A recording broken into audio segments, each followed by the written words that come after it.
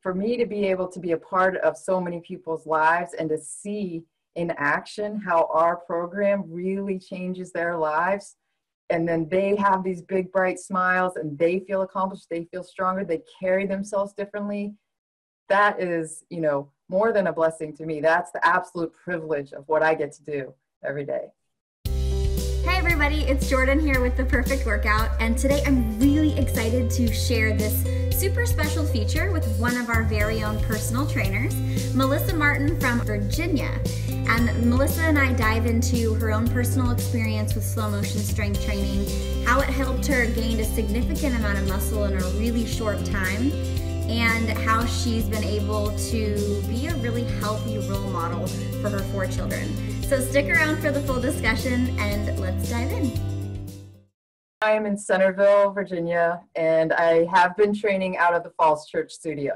I have 4 kids, 3 are in college and 1 in high school. I was kind of coming to a place in my life where they were kind of leaving the nest and getting out on their own, and I took a look at myself and said, what does Melissa want to do? What do I want to do that's going to feel like fulfilling for myself in a career? So fitness and working out was always important to me. When my kids were growing up, they were in sports, and I always tried to stay fit, and I worked with personal trainers myself. So I knew the impact that they had on my life when I had a really good trainer and how inspiring they could be. And I felt like I wanted to step out of my comfort zone and try to do that for myself. So I came to The Perfect Workout, and I met some really great people that helped to train me in the method and then helped to bring me along. And then I started to train at Falls Church. What do they think about mom shifting gears and becoming a personal trainer? That's one of the things that I think has really been the most meaningful to me, is that I see my kids looking at me, and I obviously, as their mom, I want them to be proud of me. And when they see me putting in hard work, and when they see me kind of going after something that's important to me and that's meaningful to me, fulfilling to me, it really makes me feel good. They look at me and they think it's not just their mom. They see me out there as a trainer, and they hear the stories that I talk about our clients, and it just makes me really feel proud. I will say, when they've spotted me on a couple of the videos on Facebook or Instagram, it's been roasting for days. Oh no! Yeah, absolutely. But that's awesome. That's the way that they, relate, because they're young adults, teenagers. But they've also all really said how proud they are, which is the reason that, I'm doing it. So, yeah. Oh, cool. Yeah, it has been really cool. That's awesome. And you're totally modeling, how important health and fitness is, and that this is a very holistic way to maintain health, yeah, at their age, at your age, and beyond.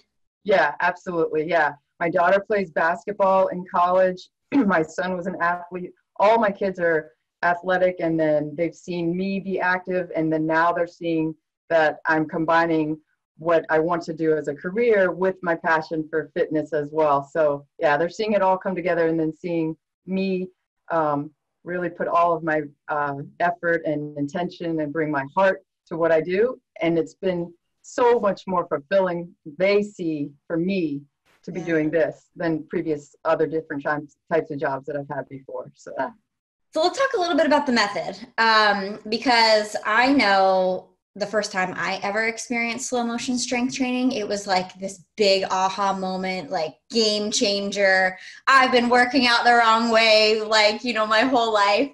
What was your first experience like? So a long time ago, when my kids were younger, I actually had a personal trainer separate from the personal workout that just was doing this super slow method. And I worked with her for a while, so I kind of became familiar with it, and it really worked for me. Like, I could really see a huge difference in my muscle strength and in my physical body. I gained a lot of muscle, and it was the same, short in and out, go to muscle fatigue, super slow. And so I worked with her for a while, and then she went on, and then I went on it back into a more traditional gym workout where you're in there for a couple of hours, and it's a lot of the time of your day. And then once I started to get more back into the workforce, my kids got a little bit older, I didn't have that time. I didn't have time to spend 3 hours in the gym. So then my physical fitness started to lag. So I always had in my mind that super slow method, how effective it was, how much you could do within just that short amount of time and really get results for myself. Yeah. So when I found the perfect workout, I said, this is the place that I want to work. I don't want to just work in another type of gym where I'm just running people through, you know, an hour-long workout. I want to really be a part of what I knew was a method that would work. I feel like it's still a little bit of a rare find to come across somebody who's been experienced or exposed to our method, you know, in their past, as opposed to like before coming to the perfect workout. So that's really cool. You had a really solid foundation coming into personal training and then coming into our company. How has that, from your experience working with clients, helped improve, you know, their life? Or what results have you helped clients in the Falls Church experience working with this method and working with you? So I would definitely say that because I have experienced super slow training myself, I know that feeling of when you just are not sure you can push for one more, and you need that trainer to encourage you and say you can do it and hang in there and just keep pushing, and you will push yourself. It's not really something that you can always get yourself to that limit on your own. So having someone that's going to encourage you and support you while you're trying to get to that muscle success on each machine is really crucial. And then specifically with clients that I've worked with, they each come to our studio and they have a goal in their mind or in their heart. And a lot of times it's how they either see themselves as they were or where they want to be. And so they're either trying to gain back some of what they've lost, or they have a goal of something they want to reach towards, like a fitness goal or a level of mobility. And especially for a lot of our clients, I feel like for me, their focus is functional strength. Yeah. We have a lot of clients that come in that have some joint issues or have had some kind of complications in their past from illnesses. And so their joints are a concern. And just to be able to functionally gain muscle strength, I have a client that has been training only virtually since we started virtually. She joined, and for her, she used to worry about when she would go somewhere, were there going to be steps to get in the door? Like she mentioned to me, she had a church service that she wanted to go to at a different church. And she didn't go because she knew that church had 4 or 5 steps to get into that front door. So she held herself back because she didn't feel like she could do that. Or when she went to a doctor's appointment, she would have to think about, does the chair have arms? And if I sit down, is the chair too low? Am I going to be able to stand back up? And so the first thing we did was start with chair, get up, get downs. And at first couple sessions, you know, we did 3 or 4. Then the next time we did 4 or 5. And now that's our warm up.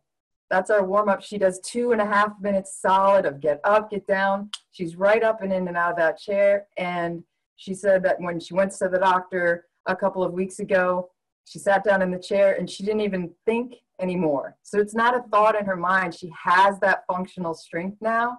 So she's let go of the things that were inhibiting her. And she now has the freedom to not have to overthink. Can I go to this place? Can I get in and out okay? She has that functional strength. So that to me is a huge benefit from our method.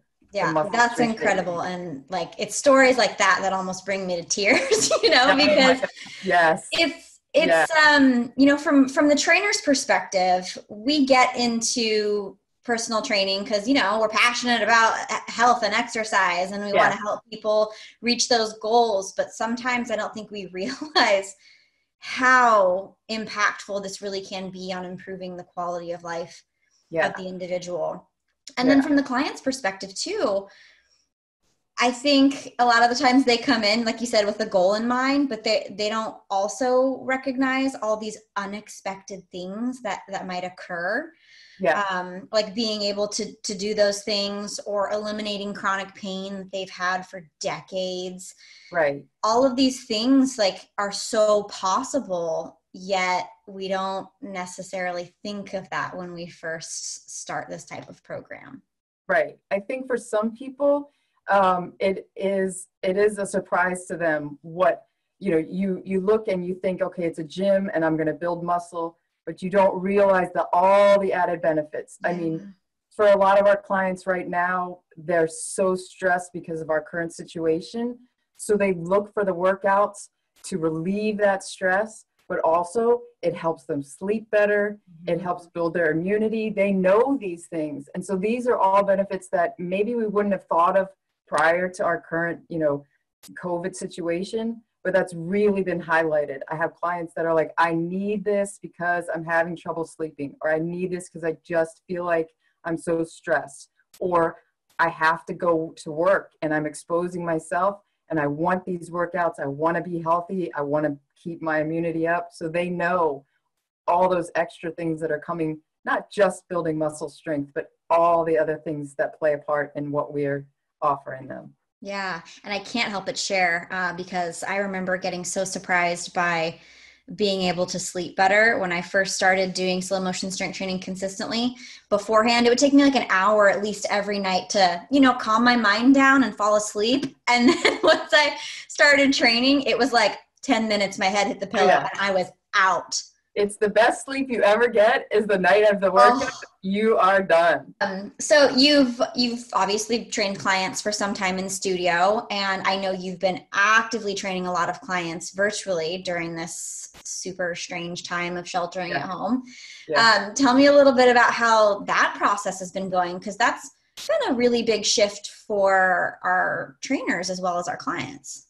It has. I think that the virtual training has been a really big learning curve coming in. I mean, you have a comfort level when you're in the studio. It becomes your home, and your home, and you're welcoming the clients in. Yeah. Switch that to virtual, and they're inviting you into their home. And it is a very personal thing. These are people that you've seen maybe once or twice a week, and you kind of get to know within a certain parameter. But when they're inviting you into their home, you see their kids coming in, you see their pets crashing into the into the videos, and you really start to get to know them on a much more personal level. When I first was virtual training with Sandy the very first time, the camera came on and there she was, and we had worked together Tuesdays and Thursdays, 6:30 in the morning every week in Falls Church. And then when she wanted to go virtual, she said, well, we work out 6:30, so is that good? And I said, all right, yep, 6:30 in the morning, turned on the camera, there she was, her bright smiling face. We did a workout, and then she picked up her iPad and she took me on a tour around her house and just showed me her house. And that's not something that ever could have happened otherwise. Yeah. It was an unexpected gift from this very stressful situation that I feel like you really do get invited into people's lives and into their homes in a way that we wouldn't have otherwise. And it just deepens the relationship that you have between trainer and client. And it's much more human of an experience for me. And then I think people really need those familiar faces now when we're isolating. So to be able to know that twice a week, they're going to see Melissa, or they're going to see Biffy, or they're going to see Matt, those people that they've known in their regular schedule, to feel that again helps us feel a little bit more normal rather than so isolated. So I think that the connections that we had with our clients prior has really helped them and helped me, because I enjoy seeing all these familiar faces. I miss all those familiar faces too. So it's been really, really nice to be able to continue with the virtual training. Yeah. Tell me about how you've been able to work around things like injuries or limitations, because you mentioned earlier, most people that come through our doors have experienced something in the past, or we have to work around something that they're currently battling, whether that's a knee problem or a rotator cuff injury or like low back pain. So how have you been able to work around that?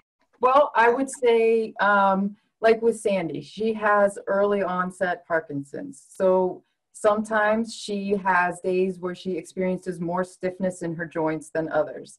And so we both just sort of come at it together as a team. And I say, Sandy, how are you feeling this morning? Are your shoulders feeling okay? If they're feeling fine, we can do an overhead tricep press. And she wants to because she knows that if her joints are able to do this, her muscles are going to get stronger and she can do it on that day. If she's feeling a little stiff and not quite feeling up to it, we switch and use the band instead. And so there, she's not trying to lift her arms, but we're still working the muscles. So we're able to adapt to sort of each workout based on her energy level or her level of feeling, stiffness in her joints or not. And she knows that no matter what, by the end of the workout, she feels much stronger and she feels that that has helped her with some of her symptoms that she wants to try to push off for as long as possible and stay at the level of activity and energy that she has. So, so it changes from session to session. Oh yeah, absolutely. Like we work it out each time, even each exercise. Sometimes if she's feeling good, we do a wall sit. Sometimes if her hips are feeling a little stiff, we will put a band around her feet and she does knee ups against the wall. So each time we kind of work together to see what she is feeling like and what we can do to work around how she's feeling. So that's and awesome. Then on another note about adapting, so Rick Grimes comes and trains, well, virtually trains. I come to him, and he didn't have any hand weights, no dumbbells, no resistance bands, and we thought, okay, how are we going to do this? Just your body weight, just a yoga mat, and some space. So I said, let's load up a book bag with 10 or 15 pounds of books. And that's what he uses. And we use that. He uses that during the wall sit. He puts it on his back and we do lunges with that 10 pounds. He holds the handle of the book bag and curls to do bicep curls. So we've been able to get really creative, and he's been open to just trying just about anything to see how we can come about doing the same exercises, exercising those same muscles, but using either just really, really slow, using your body weight, or using that book bag. It's become his best friend twice a week. Yeah. What's been the feedback from clients, going from machines where you can load quite a bit of weight and it's obvious there's a high intensity level, it's clear, the workout is effective. What's been the feedback clients have had after going from that to doing things like working with their body weight or, reusable totes filled with books and bricks and wine and all of that? Yeah. So I feel like that we've had to really focus on the slow part. So the machines load the weight. We put the weight on, and then the clients, we try to keep them to 10 seconds on the way out, 10 seconds on the way back. But when you're dealing with having to lift a book bag that can only weigh 15 pounds, and maybe your preacher curl would have twice as much weight, you've got to really slow it down. And when you really slow it down, you're having to focus on how you're engaging that muscle, which is different than if you're sitting in a machine and you're not quite as conscious. So I think people are realizing that slowing down is as much of a part as the weight. Towards getting towards muscle success. And then I also think people are surprising themselves, and when we all do go back to the studio, their form will have improved so much, because when you're holding free weights or a book bag, you have to think about contract your biceps in a different way than when you're on a machine. And I think once they've learned through this time how to go so slow, how to breathe a little bit better, and then how to engage specific muscles, when we go back to the machines, they're going to be even more efficient, and their weights that they're able to do within those 2 minutes are actually going to go up. Yeah, I think we're going to have a lot of pleasantly surprised clients when they're able to transition back. Yeah, I absolutely think so. I think they're really going to be surprised that they can push themselves a little further maybe than they thought before. I think that Mike and Catherine Mackinson, they both started training with me in the studio in Falls Church. Catherine had been a client and then started to work with me, and then she brought her husband Mike in, and they have not missed a session. They love every time we come together and work out virtually. They feel like it's just as good of a workout as what they were getting in the studio. They're happy to have this available to them, and then they're going to be happy to get back. They like the virtual, but yeah, they're ready to get back when we're all open, and then when it's a good situation, they're going to be ready to get back. And so just the consistency that they've had to come and work in the studio and then continue to work together, and then we'll move on back into the studio. Yeah, it's going to be like a flawless transition for them. I think so. Yeah. What do you want people to know about you or training with you? I feel a big sense of the privilege that it is to be able to work with clients. They have a goal, or they have a setback, or they have a personal thought in their mind or in their heart that they want to try to reach, and they come to you, and it's a vulnerable thing to admit, I'm not as strong as I want to be, or I'm not as strong as I used to be. And so it takes a lot of personal strength to come in and say, will you help me? And when they decide that, yes, you're going to be a good fit and let's work together, that's a privilege for me to be able to try to help them on their journey. So for me to be able to be a part of so many people's lives and to see in action how our program really changes their lives, and then they have these big bright smiles and they feel accomplished, they feel stronger, they carry themselves differently, that is, more than a blessing to me. That's the absolute privilege of what I get to do every day.